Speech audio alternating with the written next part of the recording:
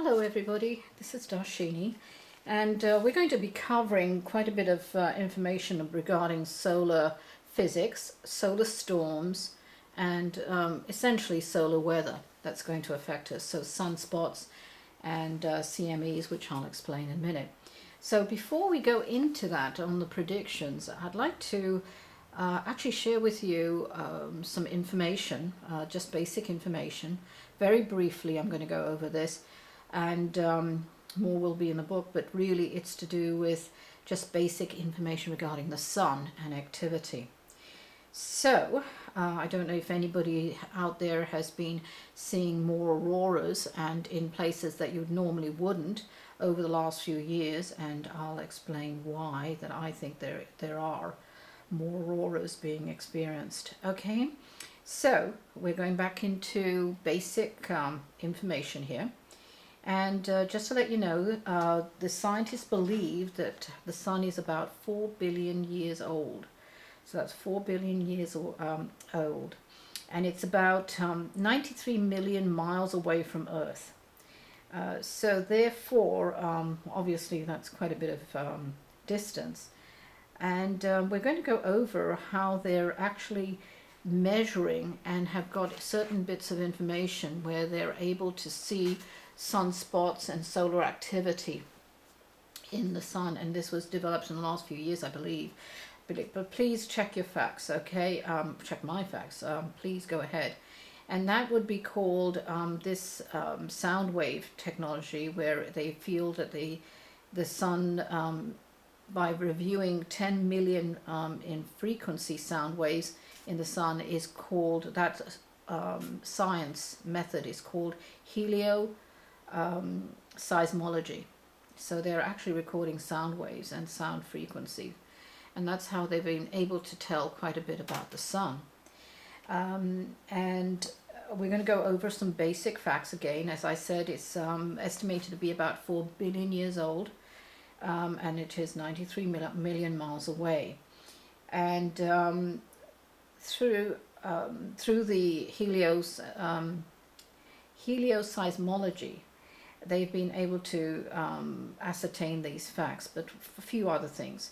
So as you see, just directly beneath the top layer of the sun, which is in perpetual motion, by the way, which is constant changing energy, directly below that is a layer that they call and they call it kind of the top zone, and before the core. It's between the core and a level from, here's the surface, the core, and this level, and that is a zone there. And where, I don't believe that, I haven't got the name, so I apologize, I'm not a science teacher here. And at the center of the core, they believe is about 25 times the diameter of the Earth. Now, they really feel that the core is full of plasma, and I won't get into the science of that one, but through the sound wave technology, which is the seismology, they've been able to ascertain these facts. So here we go, going on a bit more information here. The center consists of a gaseous plasma, and obviously the temperature is just incredibly high, and it's about 15 million degrees inside the actual core, and it's about 3.5 million degrees hot. Even though it's 50 million in the gaseous plasma section, it's 3.5 million degrees within the corona of the sun. So I apologize, a bit of mix up there. Because of this incredible heat, it can generate a CME, which we're going to be covering later, and is actually associated with the solar storms. CME means coronal mass ejection, which I'll talk about as a bit later in the video. Okay, and this is what gives really the energy transmuting from the core is generated throughout several layers to the surface and gives the actual CME the force that it needs to be generated, and it pushes out and towards space, and sometimes unfortunately to us, and gives that actual implosion energy. So all right, I'm just going over some notes that I made. I apologize. It is basically an atomic process that we see from the core through to the surface of the sun, where the electrons and the protons that it creates the plasma via nuclear fusion. So it's like a hydrogen bomb, quite frankly, but at, I don't know how many levels, it's estimated at 10 billion hydrogen bombs being created every single second. And that's how much energy there is there at the core. And this releases the protons, which are generated again every second, and converts and generates 4 million tons of mass into energy. All right, that's just facts. And this, again, just to let you know, all this information is on a NOVA, an incredibly great documentary that they covered on the sun. Okay, if you'd like to go check that out. So pressure from the core, and you're wondering how, if with this all kinds of hydrogen energy and this incredible mass energy, why is it that the sun hasn't exploded? And just basically, very basically, the pressure from inside the actual core, inside the core, obviously is explosive, and explosive means being sent out. So with that, you're wondering, why doesn't it explode out and disintegrate? You have to consider that the pressure of gravity on the surface of the sun actually contains and is a containment field, and actually holds in the energy, and that's why it's able to contain all the energy in the core and not explode out and disintegrate the planet and Earth.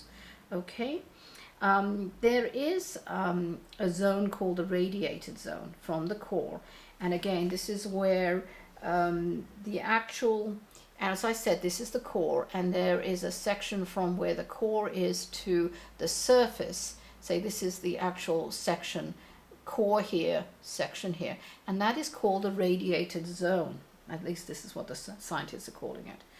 And it is full of protons, which have been created from the plasma within the actual core. And what it does, it's kind of weird, and it's quite funny how it's actually creates a random walk. So it doesn't go straight through to the surface and gives you energy. We wouldn't survive, and nor would the planet. So what happens is it takes an incredible amount of time from where it's created, from the actual electrons to protons, and they actually come out of the core, and they literally bounce off randomly and hit other protons and absorb or move on, but literally walk from proton to proton through that layer, which actually gets lighter. So it's pretty dense here, obviously, and as it progresses to the top layer of the sun, it actually gets even lighter. So it moves faster, obviously, towards the end. So it literally does a walk like this, and it takes years, thousands of years, and I'll go over the time in a minute. But basically, it does a random walk, and this is through the random zone to the surface of the sun. And it is what they estimate is from here to here is about the walk, they say, is 186,000 miles, and it does it per second. So it's the protons that do this, and it takes about what they think 100,000 years to make it through the core to the zone. So essentially what they're saying is actually that it takes, and I'm going over a few other facts here, sorry, I apologize. I'm trying to get you some more information there. It takes usually from here again, light that was a proton that was generated from the core here, which goes through on its random walk from the random zone to the surface, and then gets emitted, you know, several obviously light waves. It actually hits out and gets to Earth.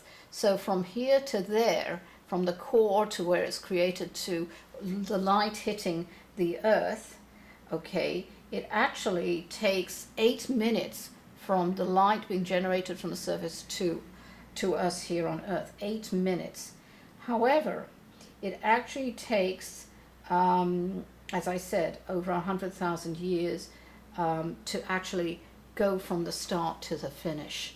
And they predict that something that is hitting our the light now that we're receiving from the sun actually was created in the last ice age. That's how far back. So obviously we've been evolving through the sun, and so has the sun been evolving as well, and we're intermixed. So on the surface we see, and you know, obviously I don't have any live video because I don't want to take advantage here, but basically you're going to see all kinds of swirls like that on a live video. But you'll see that there are tornadoes that are 100 miles high, and this is energy, what they call giant tornadoes, or CMEs, which are actually coronal mass ejections. And that happens, these are sunspots, okay, which is another thing we're going to be talking about. But a coronal mass ejection is when you get literally a loop that is of an ejection of the energy, and it loops. It doesn't just go straight out, it spikes, it actually loops, and that's when it crosses, literally crosses, and where the positive and the negative ends cross, where there's a positive, it loops and goes to the negative, or whatever, vice versa. But because it contorts, it can cross, and when it crosses, it actually cuts it off, and it goes into a kind of cone, even though it's a loop, and it gets directed out towards wherever the direction it's being sent to. And of course, it's being held by the energy of the sun, so it's being pushed by a massive force.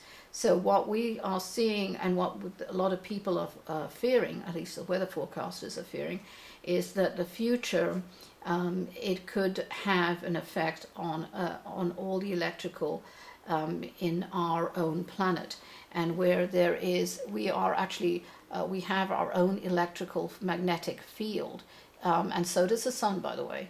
But the magnetic field that surrounds us is what protects us from the sun at the moment. Okay, so the magnetic field on the